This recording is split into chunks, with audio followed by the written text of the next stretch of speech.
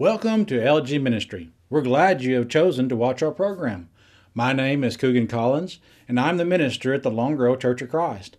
Our hope and desire is that you will open up your Bible and study along with us. Be sure to check out all of our lessons on YouTube. Now let's get to our lesson.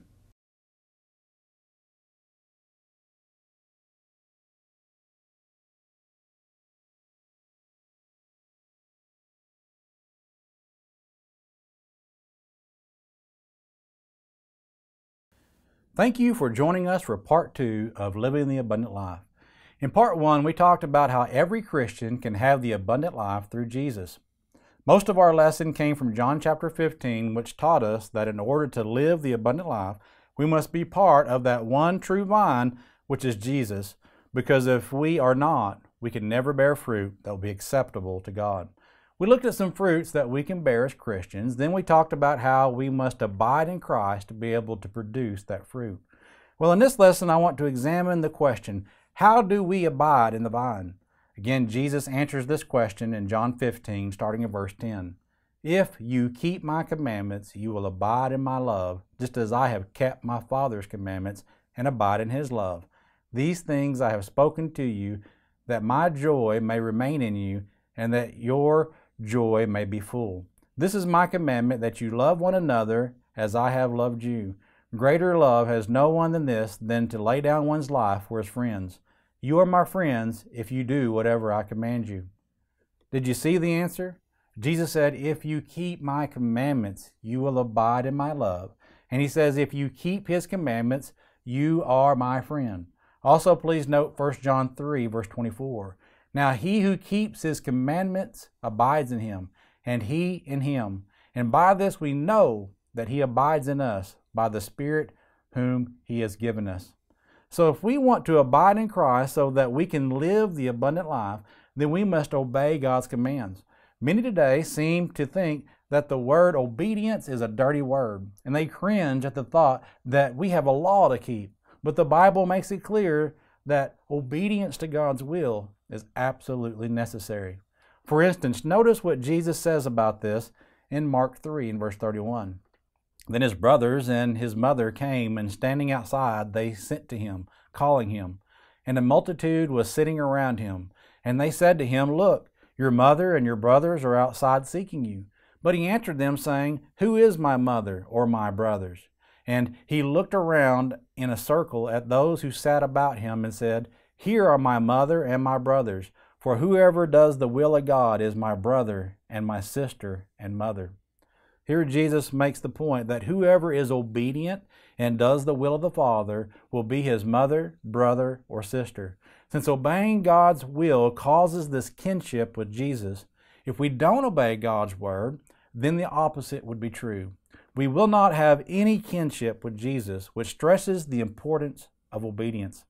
Jesus came across some people who recognized who he was, but they weren't following his words. So he asked them a question in Luke 6, verse 46. But why do you call me Lord, Lord, and do not do the things which I say? It's not enough to call Jesus your Lord, because we must be willing to obey the things that Jesus has taught us through the Word. Obedience to God's Word has been taught throughout the Bible. Therefore, whether you are reading in the Old Testament or the New Testament, you will discover that God has always demanded an obedient faith. Jesus understood this and lived his life by it. Since he is our example, we should follow in his footsteps. For example, in John chapter 4, after Jesus had talked to the Samaritan woman at the well about how we must worship God in spirit and truth, his disciples came to him, encouraging him to eat some food. But notice what Jesus says to them. John 4, verse 32. But he said to them, I have food to eat which you do not know. Therefore the disciples said to one another, Has anyone brought him anything to eat? Jesus said to them, "My food is to do the will of him who sent me and to finish his work." Jesus understood what his priorities were. So he was always ready to put the will of the Father first, even before filling his own belly. I like what Job says about this concept in Job 23, verse 12. "I have not departed from the commandments of his lip. I have treasured the words of his mouth more than my necessary food." This should give us an idea of how important it is for us to get into God's Word, to live by it, to read it, to make it a priority in our lives. Jesus is the greatest example of this, and he states with clarity in John 6 and verse 38, "For I have come down from heaven, not to do my own will, but the will of him who sent me." I don't know of anyone who would be bold enough to say that Jesus was not obedient to the Father in all avenues of his life. Even when Jesus was in the Garden of Gethsemane and the weight of the world's sins were on his shoulders, and he was so stressed that he began to sweat drops like blood from his head, he still said this in Matthew 26, verse 39, "Oh, my Father, if it is possible, let this cup pass from me. Nevertheless, not as I will, but as you will." No matter what situation Jesus found himself in, he never ever put his will before the Father's. And that is why the Hebrew writer says this in Hebrews 5, verse 8, "Though he was a son, yet he learned obedience by the things which he suffered. And having been perfected, he became the author of eternal salvation to all who obey him." Just as Jesus was obedient to the Father's will, we too must do our best to be obedient to God's commands. Please notice very carefully that Jesus is the author of salvation only to those who obey him. So don't ever let anyone try to convince you that obedience to God's word isn't important, because it is. John said in 1 John 2 and verse number 3, "Now by this we know that we know him, if we keep his commandments. He who says, 'I know him,' and does not keep his commandments is a liar, and the truth is not in him. But whoever keeps his word, truly the love of God is perfected in him. By this we know that we are in him. He who says he abides in him ought himself also to walk just as he walked." It should be easy to see that in order to abide in Christ, we must obey the will of the Father in order to live the abundant life. But what should be our motivation for obeying the will of the Father? Well, the way I see it, there's at least 3 different reasons a person might obey God. Number 1, someone might obey because they are motivated by fear. All they know is that they don't want to face any punishment. It's kind of like a dog that has been beaten in the past, and every time you go near it, it cowers in the corner because it's afraid you're going to beat it again. Now, God does want us to respect his power and the punishment that will follow if we're disobedient, but he doesn't want us to be motivated into following him out of this type of fear. He doesn't want our tails tucked between our legs. God wants you to choose to follow him, and he wants you to love him just as he loves you, as John wrote, 1 John 4, verse 16. And we have known and believed the love that God has for us. God is love, and he who abides in love abides in God, and God in him. Love has been perfected among us in this, that we may have boldness in the day of judgment, because as he is, so are we in this world.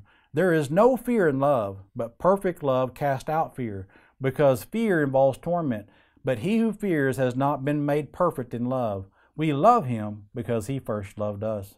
Number 2, another way some people are motivated to obey is that they feel like they need to in order to get what they want. For example, a teenager may obey their parents or do little jobs for them, but not because they want to do it. They do it because they feel like they have to in order to get favors or to be able to have their parents do things for them. This describes someone who's going through the motions, but their heart isn't into it because their real motivation is just their own selfish gain. And God doesn't want us to obey him for this reason.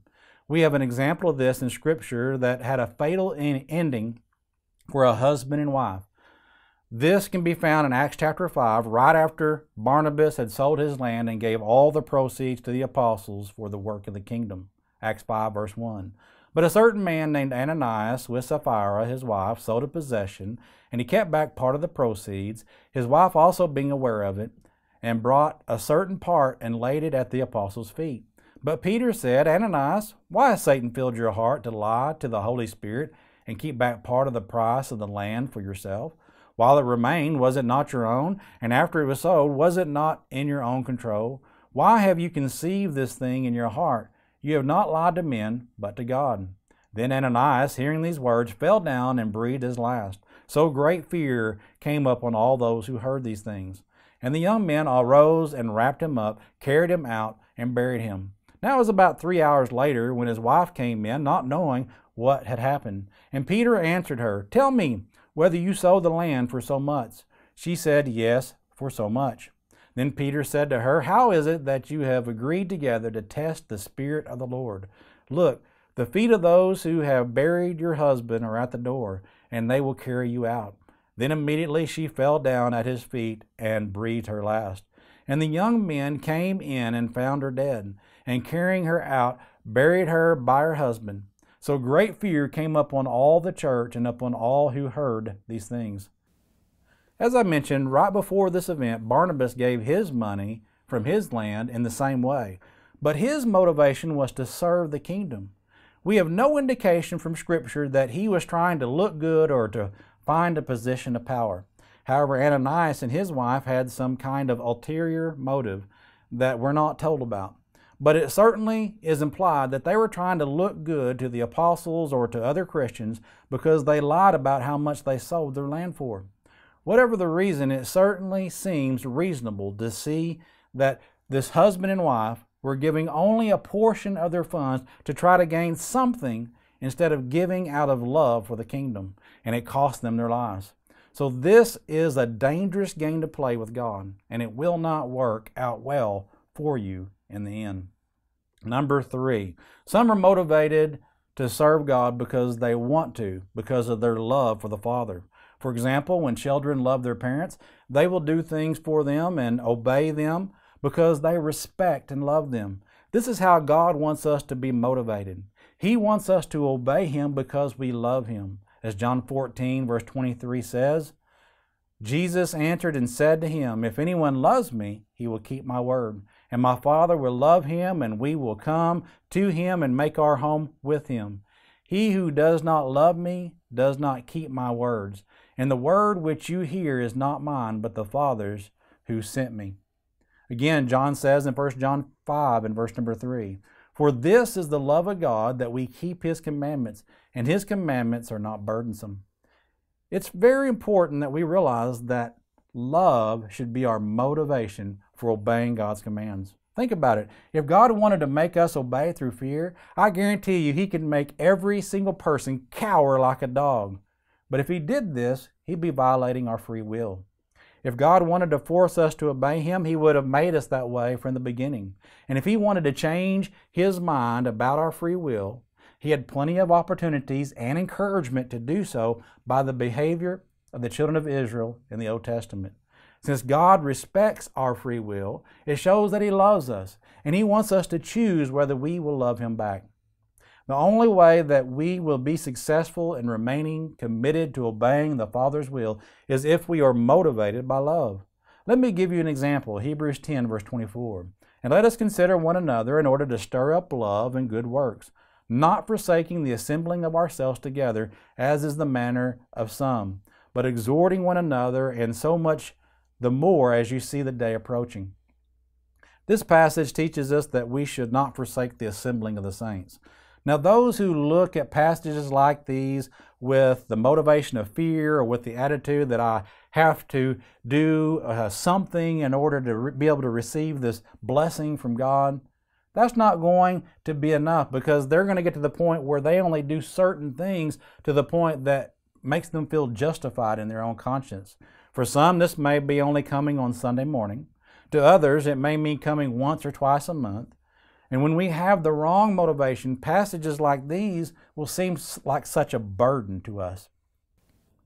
When a Christian is motivated by love and they see a passage like this, they don't look at them as a burden or something that they have to do. No, they look at it as an opportunity to love God back by obeying His commands. They will find great joy in assembling with the saints every opportunity they have because they understand that it brings glory and honor to the Lord. They also understand that it is a wonderful time to be edified and to edify others. If you are ever going to learn to live the abundant life, it's imperative that we learn to make love our motivation for obeying God. I want to end this point with the words of Paul in 1 Corinthians 13, verse number 1. Though I speak with the tongues of men and of angels, but have not love, I have become sounding brass or a clanging cymbal.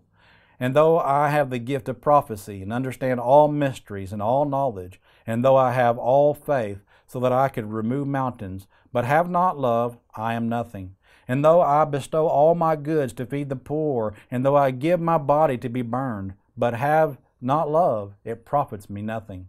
Love suffers long and is kind. Love does not envy. Love does not parade itself, is not puffed up, does not behave rudely, does not seek its own, is not provoked, thinks no evil, does not rejoice in iniquity, but rejoices in the truth, bears all things, believes all things, hopes all things, endures all things.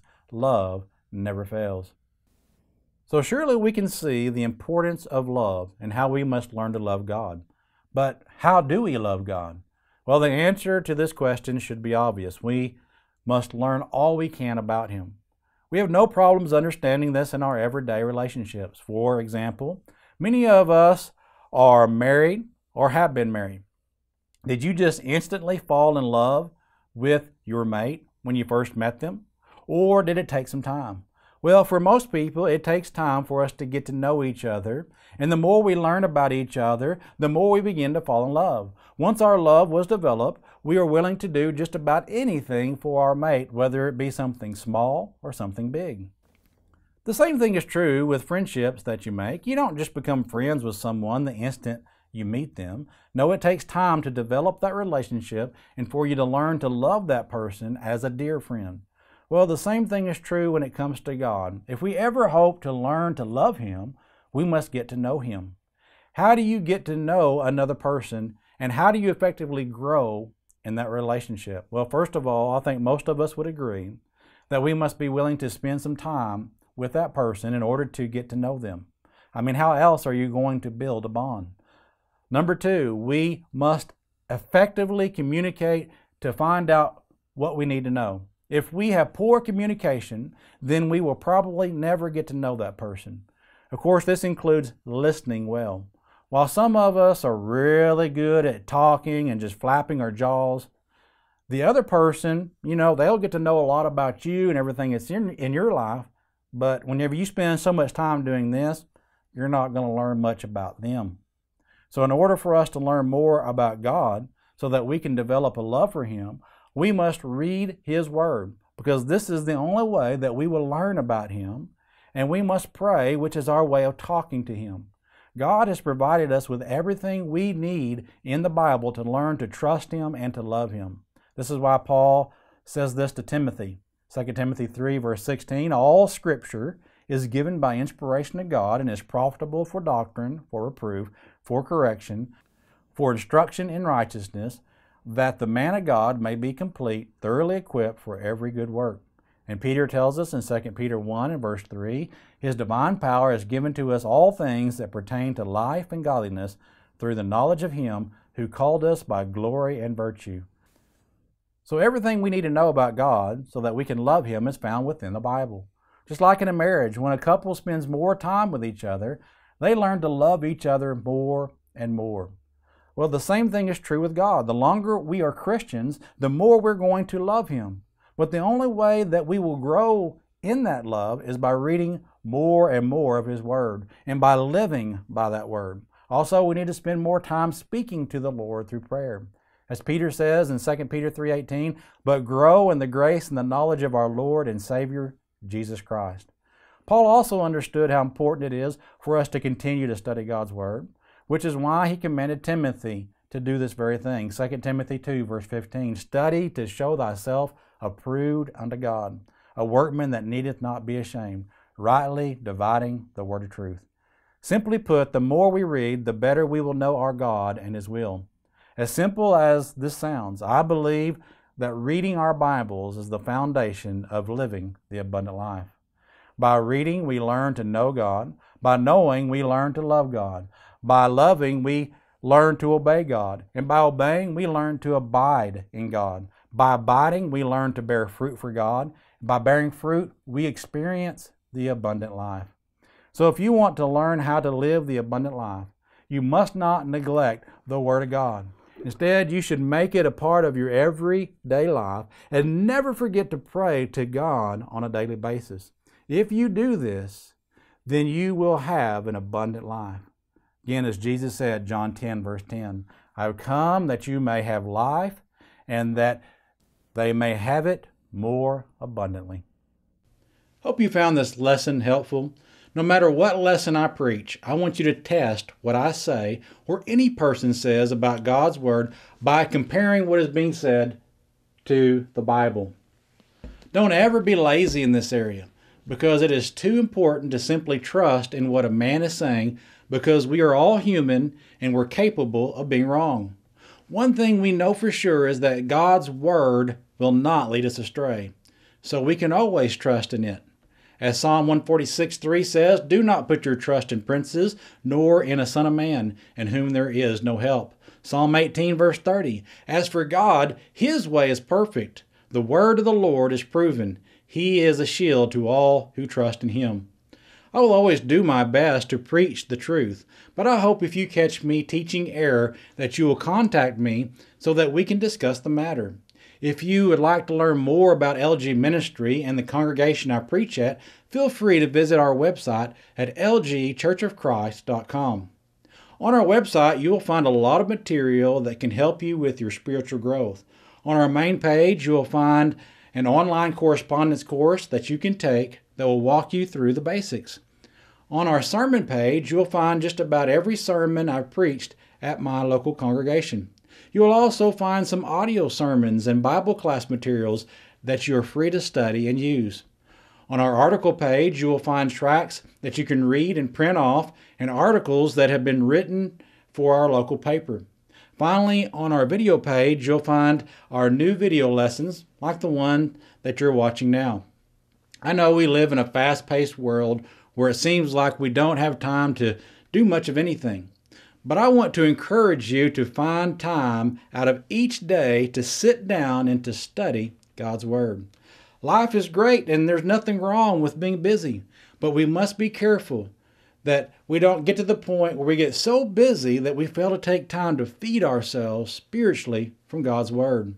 We must remember that God is supposed to be our number one priority. If you find my lessons to be helpful, be sure and tell people about our program so that others can hear sound lessons from the Bible. I hope you have a blessed day.